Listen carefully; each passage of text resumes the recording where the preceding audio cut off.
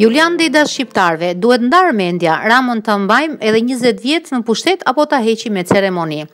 Jo vetëm aktor si aktor i njohur i humorit, por Julian Deda është edhe si i njohur si aktivist i Partisë Demokratike.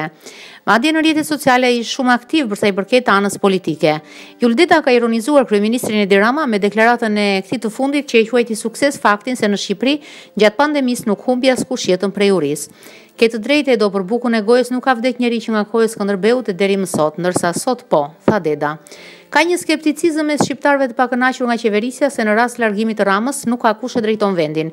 I njohur me këtë perceptim, Julian Deda bëri sot këtë thirrje. Duhet me nda mendjen këtë Edi Ramën ta mbajmë dhe 20 vjet në pushtet apo duhet ta heqim me ceremoni? Kujdes kush më pyet, po ja hoqim këtë kush do të vi, është një lloj sikur me thënë. Mbajmë Ramën dhe e bëjmë perandor, kështu që mos u lodhni kot me këtë pyetje. U shpreh Julian Deda për sa i përket komenteve politike të ditës së sotme në rrjetet sociale.